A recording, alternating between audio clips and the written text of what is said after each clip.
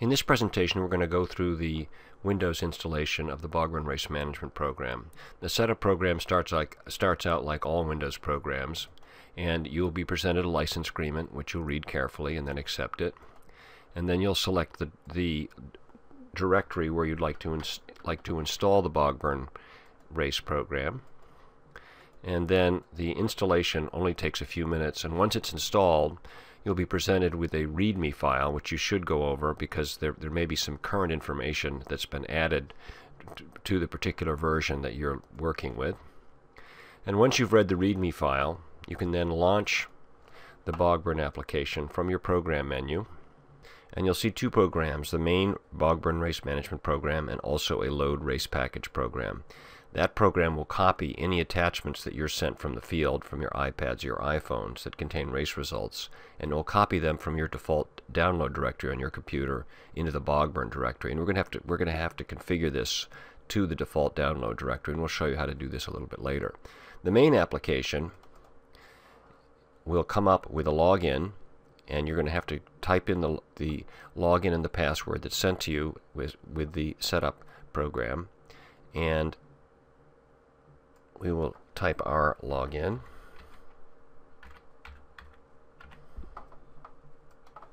And password.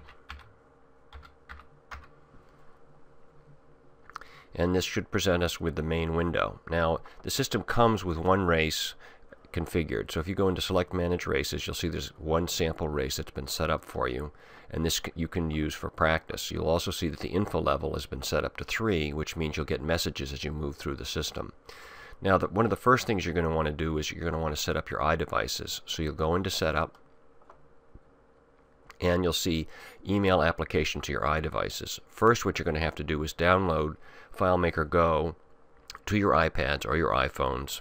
And once that's installed, and that's a free application that you can get from the application store at Apple, you can email this, and what it will do is it will create two emails. The first email contains the Race 6 application, and the Bogburn Race Management system is made up of two main applications. The Race 6 application is the main database, and you're going to send that out. And then the second email contains the race package application, and this is nothing more than a data container that's sent as an attachment between your various devices. So when you set up a race on your Windows machine and you assign the bibs and the start times and the like, you can send out an updated version of the race package to your iDevice, and your iDevice will import it into the database on the iDevice. So we'll send these out.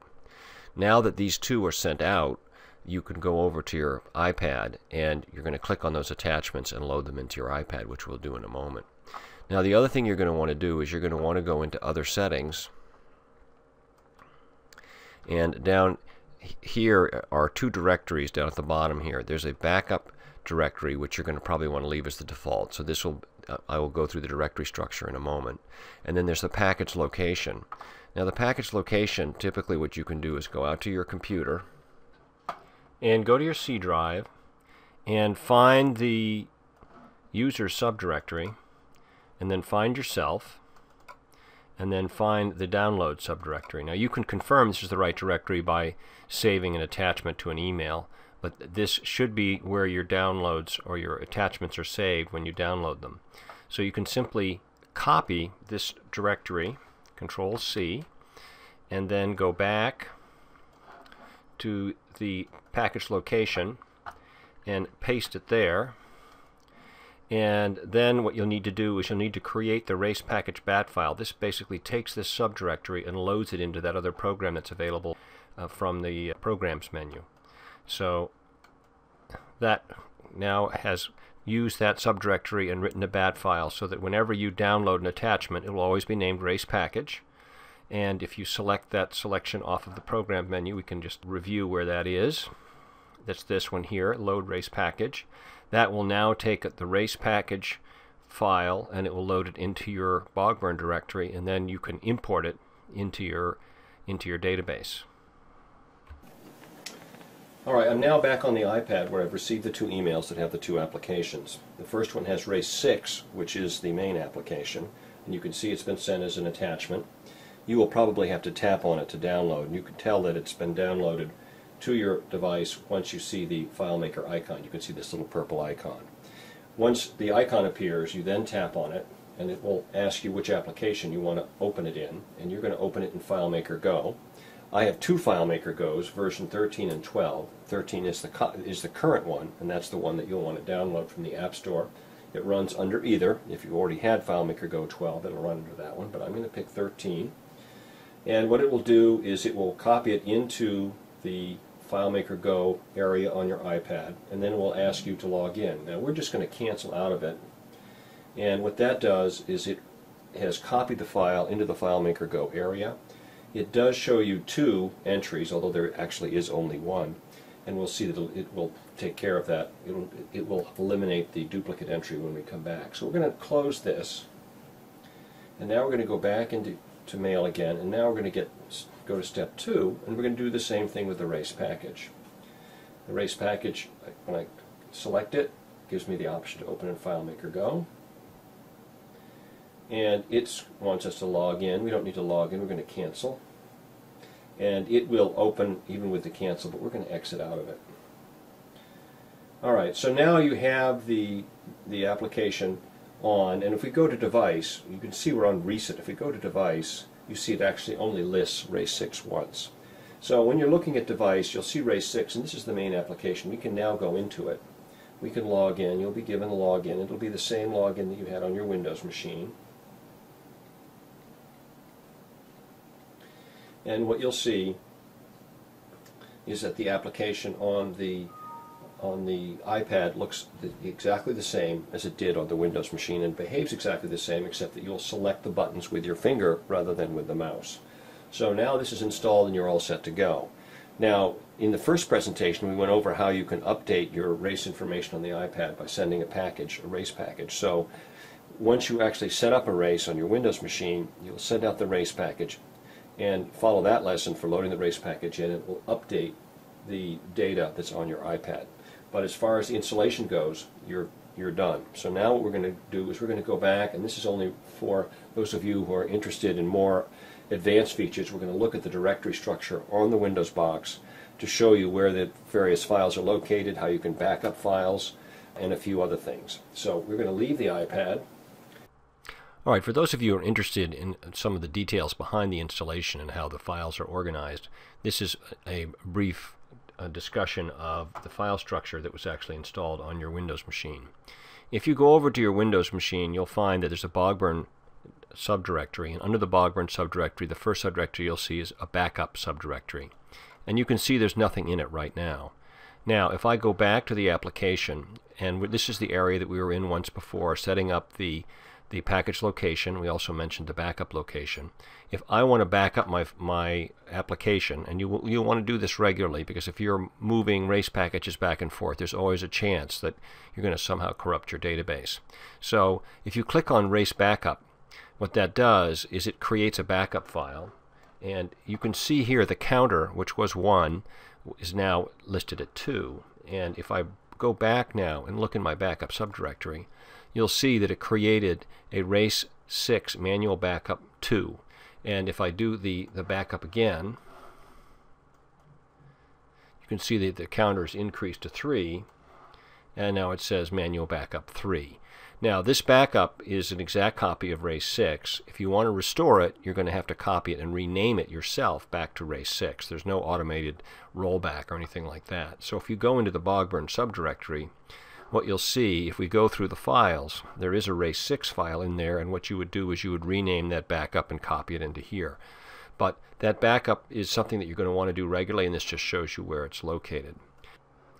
The original subdirectory contains the Race 6 and Race package that was sent out as to install the application on your iDevices. So whenever you use that email option to set up your new iDevices, this is the source of these two files. So that means the Race 6, this is an empty Race 6 package. This is not the Race 6 that you've updated with your latest race information.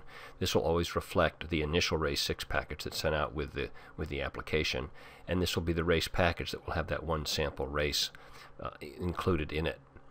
Another subdirectory of interest might be pictures, and the pictures subdirectory is empty at the moment, but if you go back to or presentation 3, we talk about how you can export athlete pictures, and this is the subdirectory that they'll be placed in with the athlete's name. We also have spreadsheet templates. There is an example athlete template, and what that allows you to do is create athletes that can be imported into the system. And then there's a race template, and here is the race template. It's just an example, and it is the actual race that we saw that comes with the application. So it's the example race. So there are 2 spreadsheets that you can use for inputting your information into the system. And the rest of the subdirectories are FileMaker, and we're not really going to go into the details of those.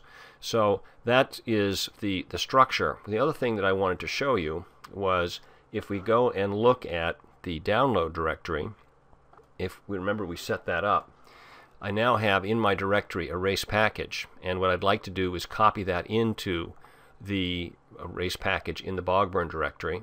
And this is created when you right-click on an attachment that's sent to you, and this would be sent to you by somebody on an iPad who's actually recorded the race results, and you want to bring them back into your application. So I will load that race package into the Bogburn subdirectory by going to All Programs, Bogburn Race Management, Load Race Package. And what that does, let me pull this down into the recorded area, is it gives you some information about the fact that it's going to copy the existing race package that's in your Bogburn directory into a subdirectory, and it also indicates that you must set up this batch file before you should be using it. We did set it up earlier in this lesson, so we're fine. So what we'll do is we'll press any key and we'll see that the file was copied. Now that does a couple of things. One of the things that we'll see is if we go back to the download directory, what we'll see is it's renamed the original race package to, now it has a timestamp on the end of it. Now this is so that if I download a second race package, it doesn't end up getting a name with a parentheses 2 at the end. So every time I get a race package sent to me via email, it will always be named race package when it's downloaded, because if you have multiple files with the same name, it appends numbers. You can see we've appended a number here on this PNG file up above. So it renames it in your downloads directory. And the other thing that it does is if you go to your Bogburn directory, what you'll see is that it's created a backup directory, and it copied the race package that was in your Bogburn directory into this. If we look here, we'll see there's the race package. Now this is the race package that was in the Bogburn directory when we ran the copy utility. So it backed it up and put it in here. So in case you receive multiple race packages and you don't end up importing them as you get them, there is a chance that you'll lose some data, and you can always go back into one of these backups. So we're creating these backups every time you move a file into the a race package into the Bogburn subdirectory. And the other thing is that this race backup, or this race 6 backup, is available on the iPad. And as you can see from the screenshot, what it does is it just simply creates another file that's visible on the iPad.